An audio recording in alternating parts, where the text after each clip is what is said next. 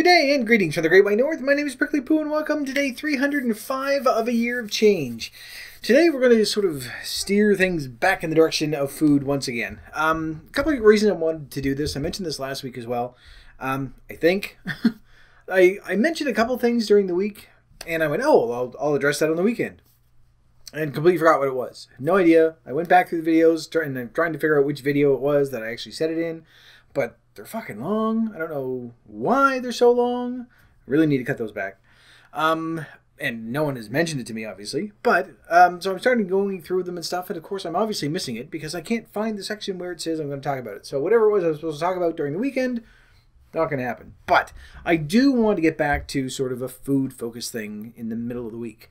Part of that is mainly because it's such a huge part of our lives and it's really what we've been focusing on, and it's still very, very important to us, losing the weight. But also I found that if it isn't in the forefront, I don't tend to stick to things as well as I should. Here's why. Just like the water, I've always had a hard time tracking water. I'll have it going for a few days. That's my neighbor killing their kid or playing with their kid. They sound exactly the same, so you can never really tell. Anyway, sorry. So we're going to deal with that as we go through this.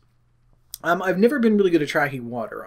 I start and then I track it for a couple of days and then I just let it go. Because it's nothing that's really in the forefront. I don't think of it because I'm not drinking water in place of anything. Aside from like the soy milk that I put on my cereal, I'm still doing the soy milk thing. Aside from that, and if I have something like a drink with friends, I'll count that. Or what's the other thing? I was going to say coffee or tea, and I count all that stuff. But every other fluid that I drink is water, and the majority of stuff that I drink throughout the run of the day is water. So I'm drinking, a couple of liters a day. So I don't think that it's something that I should be tracking, although I really should be, because chances are I'm not drinking as much as I should. But I'm not, if I'm thirsty, that's what I go for. I go for water. I don't know if you can hear that, but child screaming. Anyway, no, I'm not going to call the police. I don't care. Anyway, itchy nose again. It's okay. We're done.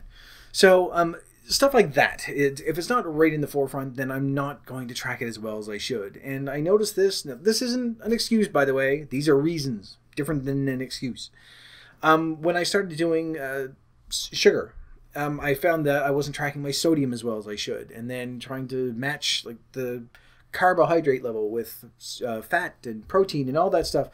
When we started focusing on one thing, other things sort of lost their way. And it took us a while to get that back together again and get it so that, we had everything plotted out properly so that we could track it. And what I found is that because we've been sort of focusing on the exercise portion of it the past couple of weeks, I haven't really been paying attention to, day by day, I'm doing fine.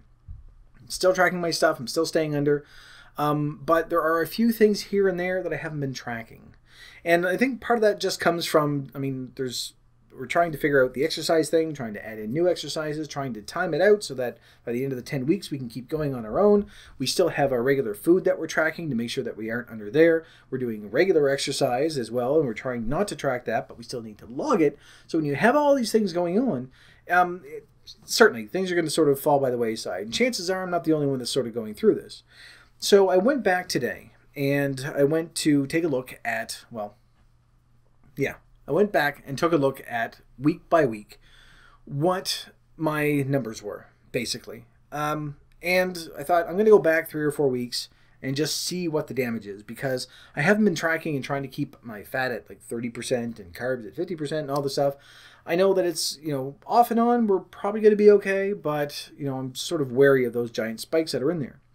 So I started going back, and as luck would have it, because I've been following things day to day and doing fairly well that way, and eating healthy and sort of following along the same path that we set out before we started doing the exercise stuff, in general, it's not that bad. The only real bad day that I had was New Year's Eve, which I knew. That's not a big surprise. I saw this huge spike, and I went, that's probably New Year's Eve. And it went through. Sure enough, that's what it is. But the other days, even on days when I went over, the fat content and carbohydrates and protein week by week, there's like 3 or 4% of a difference in between some of them, but nothing. The worst one was, there was one week, and I'm pretty sure it was New Year's Eve, where it was 36% for fat, which would explain because I had like half a dozen of the donut thingies. So, yeah, that doesn't surprise me at all. Plus, you're dumping in a whole bunch of other stuff on top of it and sugar and stuff like that. But overall, the averages have been fairly good. In general, I need more protein. That's very clear right across the board. I'm under almost every single week by quite a bit. Well, 2-3%, which out of 20% is quite a bit. So I do need, that's just a matter of saying, okay, well, I need to eat more meat or tofu or beans or something. So, I mean, there's a certain amount that we do need. And I can easily cut out some of the fat or some of the carbs and put that in. Anyway, long story short, on average, I'm doing okay.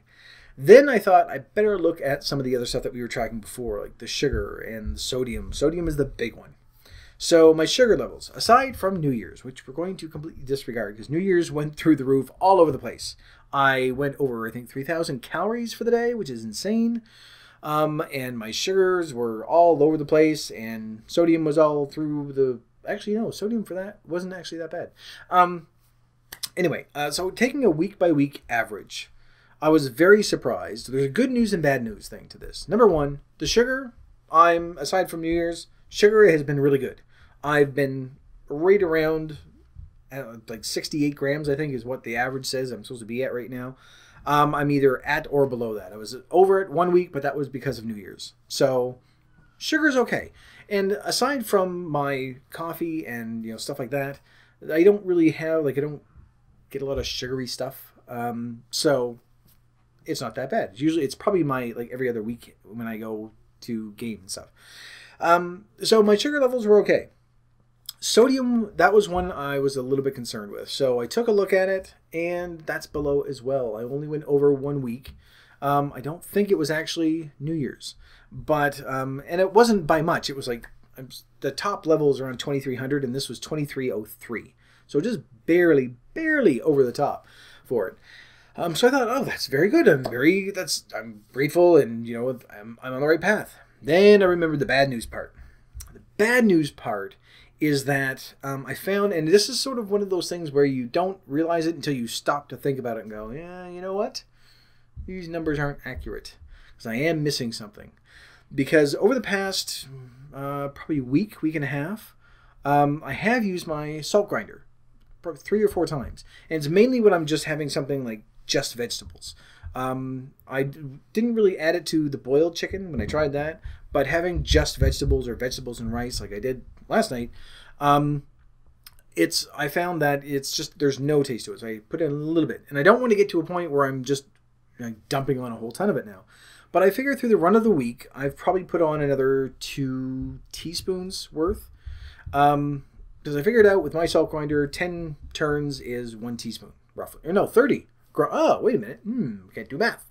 30 was 1 teaspoon, because 10 measured out to exactly 1/3 of a teaspoon. So maybe it's not that bad. I'm going to say, you know what? I'm going to say a teaspoon then, just to be safe, just so that we can do the math real quick. Over the course of the past week, which I have not logged. If that's the case, then chances are my sodium is actually above the 2,300. Although this week wasn't all that bad. This week is like 1,600 and something.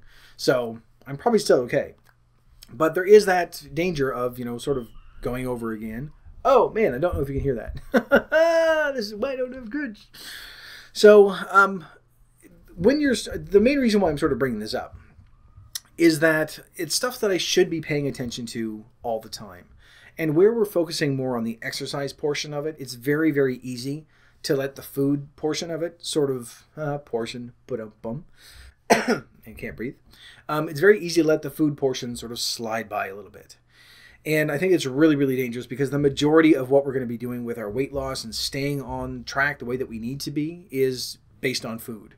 The exercise is sort of hey, this is a little bit of a bonus so that we can, feel better just in general and get rid of that lethargy and just overall be healthier.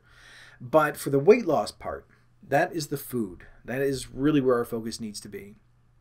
And so, I mean, some of you are probably looking at it going, yeah, you know what? I've been logging stuff, but I haven't really been tracking, I don't know what my percentage is of this and this and this like we used to. And it's understandable, I think, somewhat, especially when we're first starting out with some new stuff, to kind of forget about all the stuff that we've done before because you're focused so much on this new thing. But, you know, there is that danger when you've got 10 things going at once that one of them is going to sort of slip and, you know, fall by the wayside. So I think it's really important. This is the other reason why I sort of want to keep at least Wednesdays, at least one day a week, focused on the food portion. I keep saying portion. I don't know why. The food aspect of what we're trying to do. Food things is because I think it's really, really important that we stay on track with that. So that when we see stuff like going, oh, you know what? I haven't been tracking salt that I've been using. Or I haven't tracked, you know, a drink that I had. Or I didn't track this snack because I just didn't track it. Because I'm focusing so much on this other stuff. And we don't want to lose sight of that. We don't want to get to a point where we're going, okay, well, now I'm exercising. Well, why am I not losing anymore? I'm exercising, I'm still eating, and then we go back and go, well, I forgot to log here, I forgot to log that. And especially if you're getting really close to your limit for the day, and then you go, you know what, I haven't tracked any, like the jam that I had. Then yes, it can cause a bit of a problem in the long run. So I think it's very important that, I mean, when we start sort of falling back that way, to stop, take a quick look, and just, even if it's just a matter of finding our bearings again. And for me, it's, okay, you know what, I need to track my salt intake again because I know that I've used it and not tracked it, which is not good. It sort of defeats the purpose of tracking all your stuff. So I need to do that. Obviously, I need to get more protein. This week I don't think is as bad. It's only halfway through. So, you know, just not that I need to start piling in red meat all over the place, but just being aware of something like that is going to help us in the long run anyway. Just so that when we're doing the exercise stuff, we aren't going, well, great, everything is fine. I can run a 5K now. I can lift weights. I can jump rope and other sporty things for exercise. But I have no idea how many calories I've taken in. I have no idea what my percentage of fat is. I mean, we're still sort of good, I think, with things like, well, good fat versus bad fat and which ones, you know, how eating too many carbs and eating too much sugar and too much salt. We're fine, I think, for the big picture things, like, you know, just knowing not to eat cookies and cakes and stuff like that. We've been fine that way for quite a while. But just being able to keep our focus narrowed a little bit. And, you know, I might be the only one doing this. All of you might be watching this going, no, I'm still tracking everything. Pay attention. Slap. If that's the case, then fine. But if not, you're not alone out there. I hope I'm not alone either. I'm really hoping that at least one of you is out there going, yeah, I forgot. I should have been tracking this little thing and this little thing. The water, I know it's something that I should be tracking. I've been struggling with that for months and months and months, but it's because it's the only thing I drink. Like when I go to work, I have my coffee. If I go out with a friend, I'll have coffee. And very rarely, if I have, you know, like a drink of something, then at least I mark it down. If I'm not marking it down throughout the day, I'm just drinking water all day. So I think that's part of the reason why that's just sort of been stuck out of my head for quite a while. But I think that it's something that I suppose if we're going to do this right, I should be doing anyway. Probably not going to end up doing it. I've said this 3 or 4 times, and I track it for a couple of days and then go, I'm drinking more than enough. I'm fine. And I should be all right. Because I track absolutely everything else except for water and salt. Salt. I do need to track that more because that's something that was always a concern. And it was something that I don't want to get back into, and I don't want to sort of cheat on things by going, oh, well, it's a low sodium thing, but it tastes like salt. No, I'd like to get away from having to, you know, go, I want that salty taste because it's just a matter of time before you go back to salt. That should be something we could probably talk about too, which I should write down because I forgot last time, and I may not remember this time. If I don't remember it, sorry. I'm going to make a note somewhere along the lines going salty things that are not salty and like tofurkey and bacon flavored stuff. Pick one. You know what? I'm just going to say now. Pick one. If you're going to be a vegetarian, then be a vegetarian. You don't get to have bacon afterwards or bacon flavored stuff. It's cheating. If you want bacon, have bacon. If you want something that tastes like bacon, have bacon. If you want something that resembles bacon, have bacon. If you want all the other stuff, you can't say, oh, I'm going to have bacon flavored tofu. That's cheating. Don't like it. And I think part of it is because I'm thinking, well, why do you get the best of both worlds? Sucks. Anyway, that's just my jealousy stick coming out. So there we go. That solved that problem. I don't need to write that down. So we're done. As for the rest of this, I think I've pretty much made my point, maybe. Basically, I fucked up. and haven't been tracking things the way that I should be. But I think that as long as we sort of keep that in mind, and even if it's, you know, a couple times a week, stop, take a look through all your stuff and go, okay, what do I need to adjust here? It doesn't have to be every single day, especially when we're looking at the exercise portion of it. But in general, I think it's good just to sort of keep us on the straight and narrow, keep us pointed in the right direction, or any other sailing metaphor that you can possibly think of. There. For right now, I'm going to leave this video here, so thank you very much for watching. If you liked it, please poke the like button for me, and in the meantime, keep yourself warm and fuzzy, and I will see you in the next video.